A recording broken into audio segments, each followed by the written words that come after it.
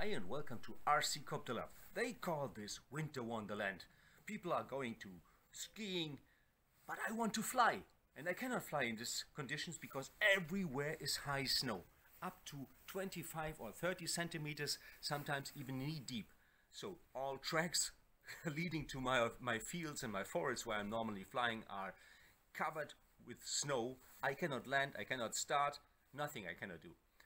But I will use this occasion to talk about safety with you. Safety in helicopter flying is very important. We want this to be a beautiful hobby and we don't want to get hurt or even worse, killed by our helicopters. And I show you what you can do. Flying in snow and rain is very unsafe and I tell you why. So let's go inside and talk about safety. Inside it's much better. Safety with helicopters begins on the ground, begins with the transmitter. Always have in mind that the transmitter has to be switched on first. Welcome to HTH and throttle hold. This is the second important thing. I have it, this switch is my throttle hold switch, and this is, I call it the holy switch, because the throttle hold, when it's activated and the throttle is cut off, the motor cannot run by chance. So now, and you have to select, of course, your model. If you have a radio transmitter like me, I have 10 helicopters and I have them all here. Each of them has a number because each of them has a small receiver, and they have their own file in my radio. So you have to choose, of course, the right model. Now you see the servo dance, and that's the sign that it's initiated. And this should be your holy rule. The same as when you're landing. First, disconnect the battery, and then, if you're going home,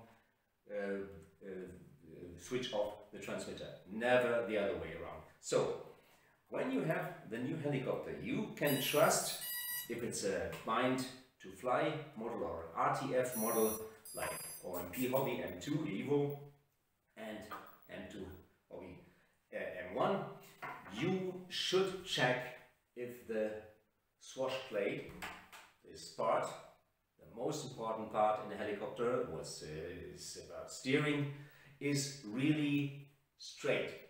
So there are small instruments, you can check it. There are many videos that show it would be too much, but the swash plate decides in which direction the helicopter flies, and when the swash plate, we check this always with self-level switch off, is not straight, the helicopter cannot be picked up in a good way, and it could be that the swash plate is tilted in such a way that it flies towards you, and it would be too late if you realize it only afterward. So it's always good to be prepared to check this. One thing I always do before every flight, I have thousands of flights behind me, I'm checking the servos. Do you see this? It is, I am turning to the side, left, back and forth, and when I see that the servos are working smooth and going directly in relation to my stick inputs, I know that everything is okay. And if they are moving in such a way or rapidly, you know that something is wrong, and a flight with such a helicopter could have catastrophic results, because the three cyclic servos are the only way that ensure you to give positive and negative pitch. You also should check if you have the same amounts of positive and negative pitch, but these are setup topics, but it's important to know what the helicopter is doing. If you see it only during flight, if something is wrong with the helicopter, now I'm in idle modes, then it's too late. So that's why you should check everything before. So, and when you are picking up the helicopter, I always take care that the helicopter is in enough distance to me. I never take off the ground the helicopter when it's closer than 2 meters maybe, and I try to not let the helicopter come closer to me than 2 meters, and this is in slow flight. And when I'm in fast flight, I'm even taking more distance to myself. The bigger the helicopter, now for instance I'm flying the M4 Max and the M4, I'm having even more distance. I try to have more distance to myself and to people around. This is another very important factor.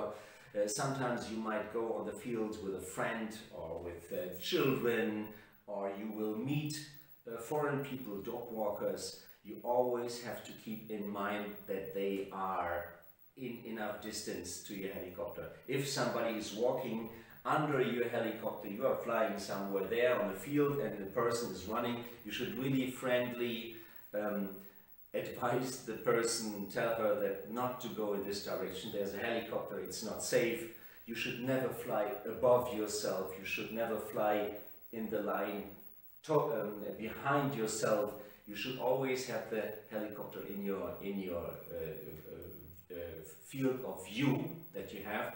And if somebody appears, friendly person even, that gives you a question, that is asking you something, you should never take your eyes for a millisecond off your helicopter. I'm never looking on the display, because I'm not such an experienced pilot. I'm flying since 2.5 years.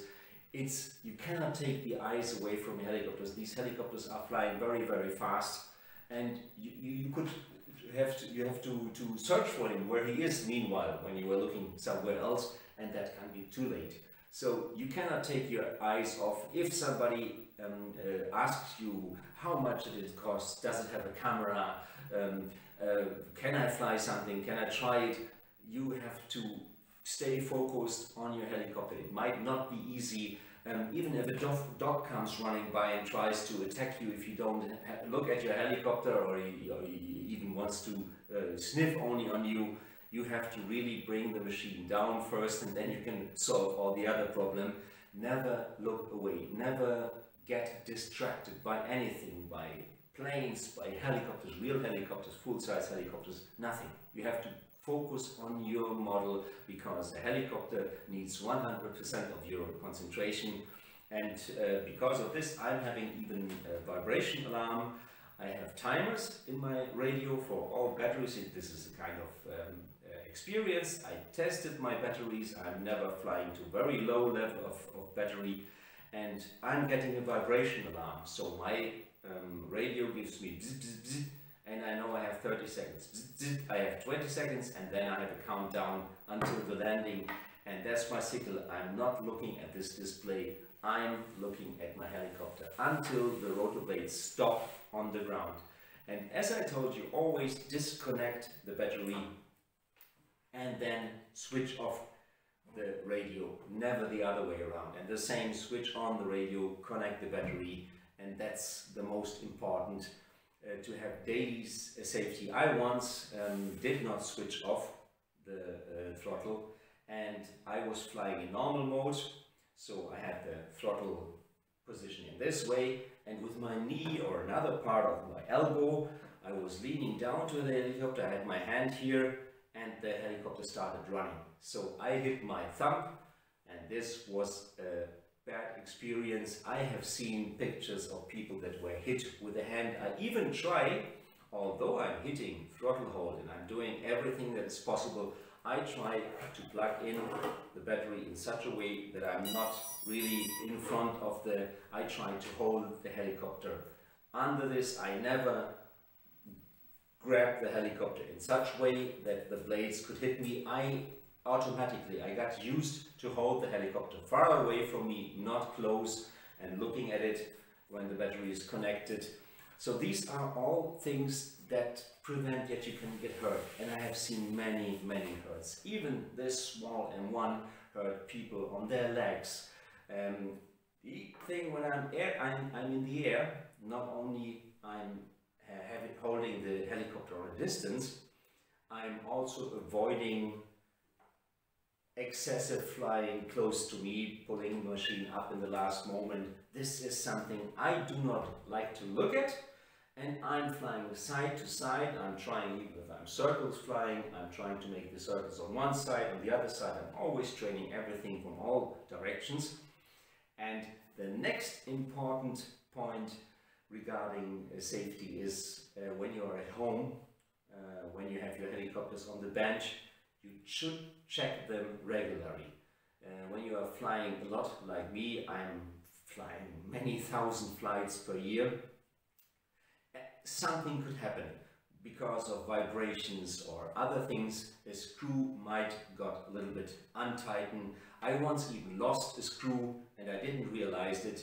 I had big luck, nothing happened, but you cannot count on luck. You don't want to have surprises. So now in winter time, it's outside so bad weather, it's the best time to take each of your helicopters and really prove every single screw if she's fitted, if you can tighten her a bit more. It's not enough to tighten her, you have to take her out when there's no plastic, when it's only aluminum, for instance, and carbon fiber. You have to take the whole screw out, give her new Loctite, blue Loctite, and tighten her again, and allow the Loctite to dry, because fresh Loctite will not hold the screw. You should do this with every screw, not only here on the rotor head, not only in the feathering shaft. These are very important screws, because if the screws in the feathering shaft get loosened, your blades will fall. Your rotor head will disassemble itself. The blades could fly like two knives, and they could hit you in the worst case. So all these screws in the rotor head, these balls have to be tight. You have to be careful with them, because you can also break them if they are very tight. Don't try to take them out, then it's good. You have to try all these ball screws, mainly the frames, the screws that are holding the tail blade. And another tip, if you hear any strange sound, vibration, changed sound by the tail rotor, this could mean there's some dirt inside, some grass. You should immediately land this machine. You should not count on your luck that nothing happens. The same is when you see some kind of strange behavior. It makes something, and it's not the wind, it's not your stick input. Take the machine down, check her, and the same after a crash. If you have a crash, you should check if the main shaft is straight or bent, if the feathering shaft is bent, and change them. The same is with the tail boom. When the tail boom is slightly bent, don't try to rebend him. It could break because of vibrations, and then you would have much bigger damage than if you change it at once. So these are really tips that are very, very simple. And now in the winter time, I really take all these machines. I don't like really working on my machines, but I like to fly safe, and that's the reason why I'm doing it. So test all the screws, test everything, test the servos before every single flight. Make it a habit. The same habit like using the throttle hold as the holy switch that prevents you from injuries, switching on the transmitter at the first thing, switching it off as the last thing. Regularly try if the swash plate is leveled. Try it with a new model, try it with a kit before you take the helicopter up. You have to be sure that it's in a good way set up, because otherwise you will not have the control that you would have on a very good setup helicopter. If you have the swash plate leveled, you can make pirouettes. If there's no wind, they will stand on the place. There's always some movement, but if you have a not leveled swash plate, your helicopter will escape in the direction where the first swash plate is tilted, as if you would give an input, and your helicopter flies in one direction, although you don't give any input.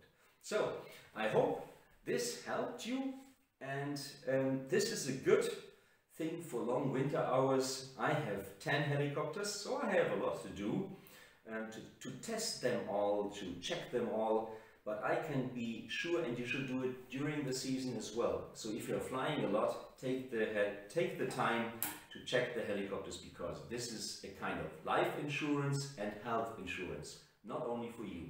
We always have to remember we have a lot of responsibility for walkers, for people that are curious. We are the people which are flying, and we should be good examples, we should be responsible. And responsible flying is safe flying, avoiding having our helicopters have contact with other people.